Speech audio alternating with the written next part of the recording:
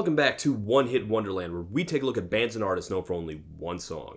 Now, as you know, I cover a lot of foreign acts on this show, most of whom turn out to be more popular in their home country than they were here. But a lot of my understanding of music comes from critics based in the UK, and that's affected who I cover. See, there's a ton of British acts who are technically one-hit wonders in this country, but in merry old England, they are not just more successful, they're bona fide superstars. I simply cannot think of acts like these as one-hit wonders, so I have always chosen not to cover them on this show. That changes today. Don't stop, never give up. Hold your head high and reach the top. Let the world see what you have got. Bring it all back to you. Yes, as one of the requests I got, we are going to be looking at an act that was, for a few years at least, the biggest band in Britain. Well, I don't know the biggest, I wasn't there, but at the very least, they had very few rivals in the early 2000s British pop scene. I am, of course, talking about the one, the only...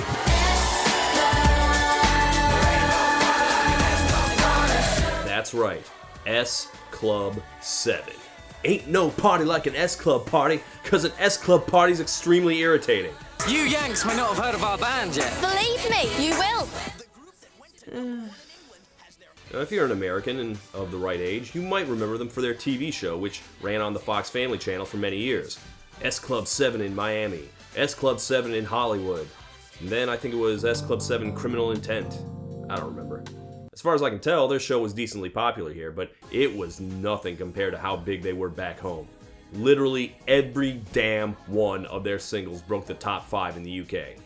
But in America, their presence on the pop charts was limited to just this. I never had a dream come true till the day that I found you. Do you remember this one? Because I do not. I was in high school and I was way too good for that teeny bopper TRL crap by that point. I was not too good for Matchbox 20, but I was way too good for S Club 7. But I feel like I should at least remember it, and I don't. No memory of this whatsoever. And actually, why would I? It's not a very good song! I never had a dream come true. In fact, I find this entire thing kind of mystifying. Big, proven hitmakers, with the added promotion of a hit show, and yet their only American hit, which scraped into the top 10 in the summer of 2001, was this forgettable nothing ballad. Okay, a dream come true, I guess. Alright, let's get this S Club party started.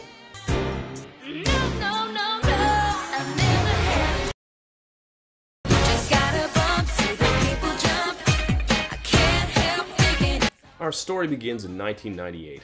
But the story of S Club 7 is not really that of any of its members. No, their story is the story of this man. You probably don't recognize him. You may or may not recognize his name, Simon Fuller. If you don't, well, guess what? Simon Fuller is maybe the most influential man in popular music of the past 20 years. Yes, it was he who started the television revolution that was Pop Idol, quickly exported to every country in the world, and unleashing a whole onslaught of rival talent competitions that clog up the airways to this day. But in 1998, he was still riding high off his first name-making success. The Spice Girls, a pop sensation whose time in the spotlight was actually surprisingly brief, but will forever define British pop music for me. And Simon Fuller was the brains behind the group.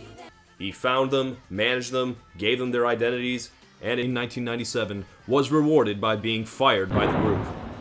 Why? The Spice Girls themselves have never really given a clear reason. Personally, I suspect Spice World was the main factor. Hold on to your knickers, girl! Yeah, but that's when Fuller got his next idea.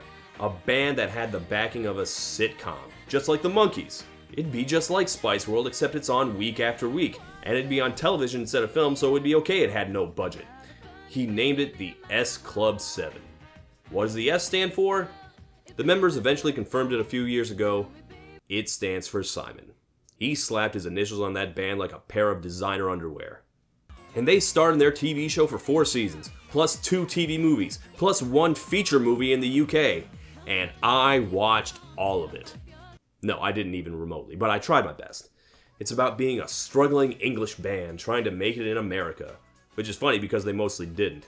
But here they are. Let me introduce you to Rachel, Bradley, Hannah, Paul, Joe, John, and Tina. Or actually, let me introduce you to them by the character archetypes they played on the show. The dumb one, the dumb one, the dumb one, the dumb one, the dumb one, the dumb one, and the dumb one. I'm sorry, this show rotted my brain. Like, you know how you can watch Saved by the Bell and know who the different characters are, or how you could look at the names of each Spice Girl, or even just look at their outfits and figure out what they represented? I could not do that at all for S Club 7. The only real characters they have is that they're color coordinated like the Power Rangers, so if you like yellow, you were Hannah, I guess. But even though that show is not good, it's really easy to see how influential it was. You can bet that the Disney Corporation was watching this, because that show is the model for every Hilary Duff and Hannah Montana that came after.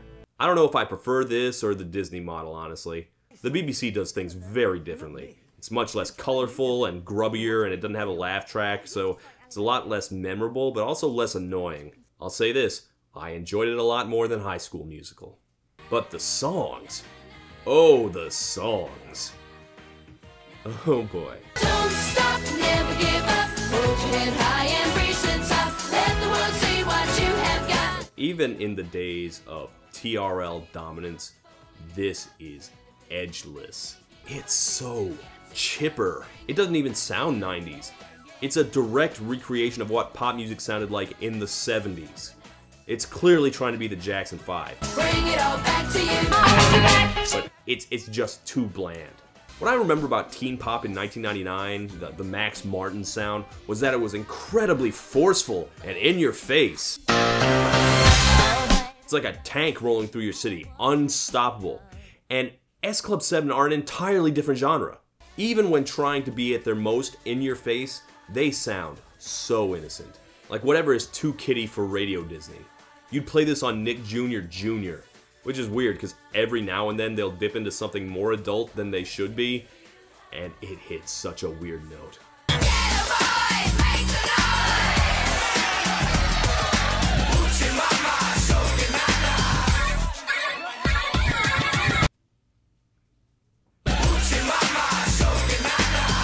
The mere fact that you call them nanas tells me you're not ready to be talking about them. And that's not even getting into what ghetto boys is supposed to mean. Bushwick Bill hiding in the background? I mean, they did get sexed up eventually. They were young, hot people in a world full of UK tabloids. I watched their show. I think I caught a joke about Rachel having giant boobs. Yeah, you're just like Ally McBeal. Except when she looks down, she can see her feet. I'm gonna guess that never happened on Victorious. There's also a bit that sticks out to me from when they were trying to learn how to be American. This is a lift. Over here, they call it an elevator. This is Hanson. Over here, they call them talented. Fuck you! Fuck you! How dare you! Hanson became a really good band when they got older. Yeah, I know it was the 90s and everyone clowned on Hanson, me included, but if there's one group of people who weren't allowed to diss them,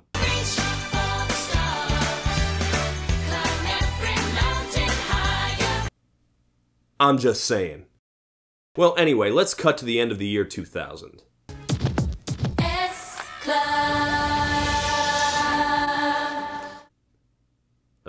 Yeah. Well, S Club 7 are now an international smash. Hit show across the world, 2 seasons, 2 albums, mega successful in the UK, but still no breakthrough in America.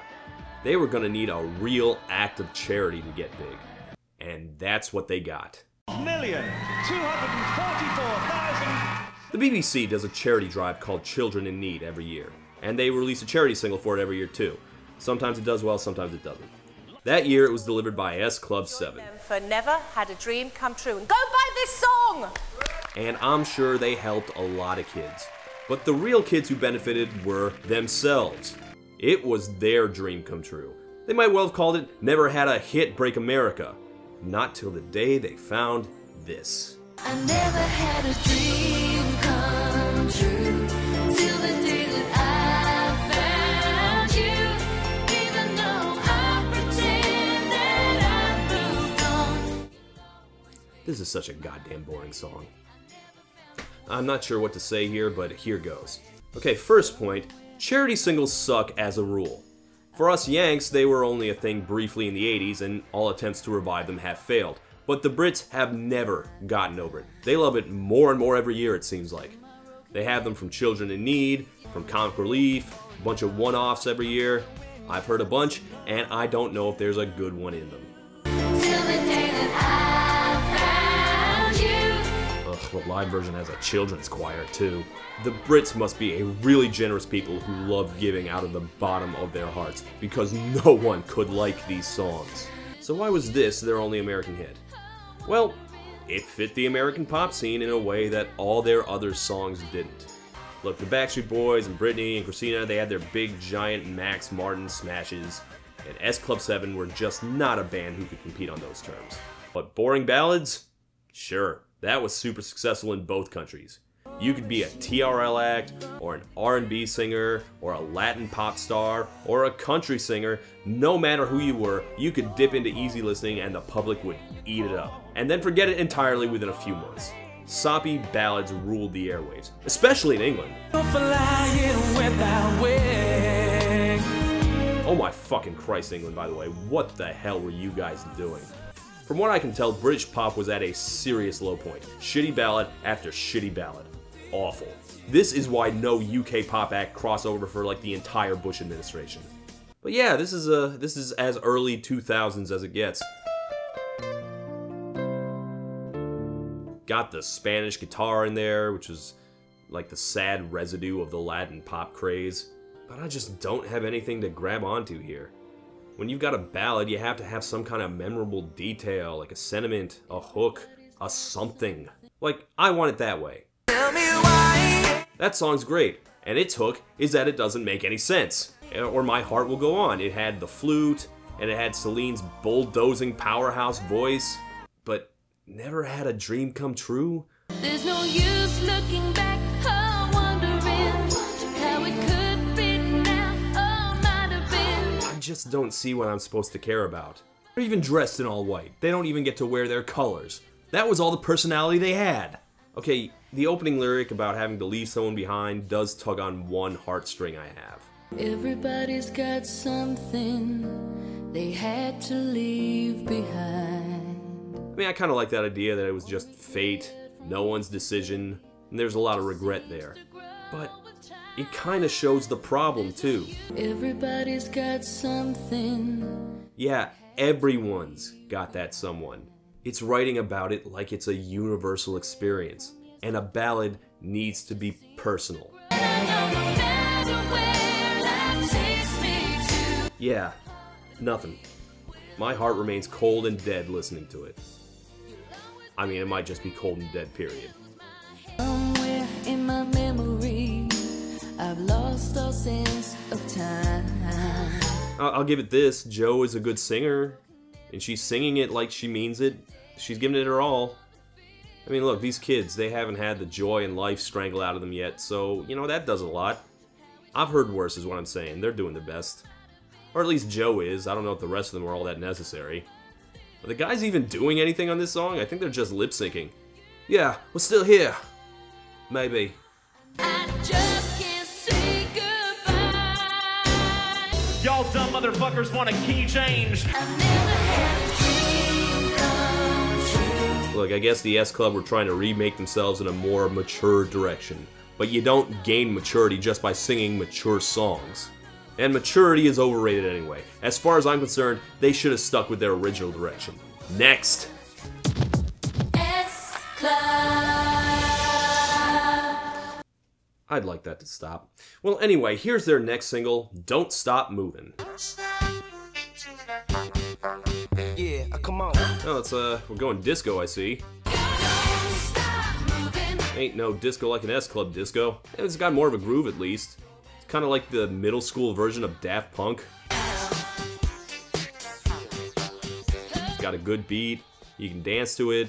It's still really, really just for kids. Like, there's nothing that's ever going to give this band any kind of edge. They could sing Megadeth and it'd still sound like the Wiggles. But, you know, I can't complain. It's their aesthetic. Unfortunately, they followed that with another Children in Need ballad, which was even more boring than the first one. But you know what? Those songs both still topped the British charts. and all their other singles did well too. I promised you a failed follow-up, so let me give you a failed follow-up. You know how I was talking about Pop Idol earlier? Technically, that's not Simon Fuller's first reality show, because debuting just 1 month earlier, we had S Club Search, the quest to find the preteen spin-off group to S Club 7. They had a whole docuseries hyping up their arrival before their debut in April of 2002. So let me introduce you to S Club 8. Actually, they were S Club Juniors at first, and then they changed their name to S Club 8. Either way, they sound like the shitty direct-to-video sequel of the original. And honestly, they weren't exactly failed either. For one album at least, it was very brief though. Their second album flopped, their show was cancelled after a season, and they quickly disbanded. Although, a couple of the girls eventually started their own girl group, which became much more successful.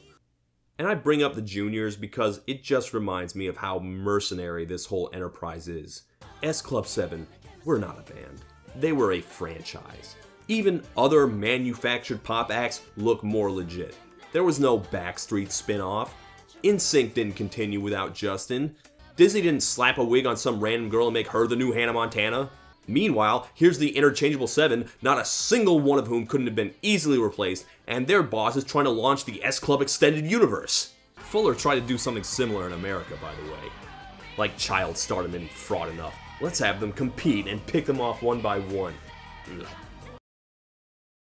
Oh god, it's a mess. Look, the S Club 7 were big their entire existence. They kept having hits. But the S Club machine was getting really shaky. The show was brutal. And I don't mean it was brutally bad, although it was, I mean the schedule. They were trying to be pop stars in Britain and TV actors in America at the same time. That's nuts. Oh, and at some point the show had Hannah and Paul start dating. Woo! To be clear, Hannah and Paul started dating in real life, and it got written into the show. To me, that seems like a recipe for goddamn disaster, but it turned out not mattering because Paul quit the band anyway midway through the 4th season. He was gaining weight, he didn't like the attention, and he wanted to make his own music. And as foreshadowed by his awful Limp Bizkit goatee, he started a new metal band which ended up going nowhere. His relationship with Hannah did in fact end pretty ugly, but that came later. And since there weren't 7 of them anymore, they renamed themselves just S Club. Or Sklub, as I call them. I kinda wish they'd just become S Club 6 for maximum confusion. And there's too much other stuff. Drugs, injuries, lawsuits. They called it quits in 03. Some of them went on to bigger and better things. Some of them did not. They did do a brief reunion tour in 2015, and there are rumors they're gonna reunite again soon for the 20th anniversary. But the last one didn't seem to go very well, so yeah, maybe it'll happen. Right after that co-headlining tour of the original lineups of Guns N' Roses and Smashing Pumpkins. In America, you mean? Well, how about I put it like this? I think they deserved to have any of their other hits be big rather than the one that did. I'm not gonna say I like them exactly, but I have had S Club Party and Reach and Don't Stop Movin' and Bring It All Back intractably stuck in my brain since I started this episode. They're cheesy. They're really grating. But I see why they're hits. God damn it, they're catchy. Never Had a Dream Come True just slides off my brain. And did they deserve better? Yeah, they deserve better, the same way every child star deserves better than to be ground up and spit out by the pop machine.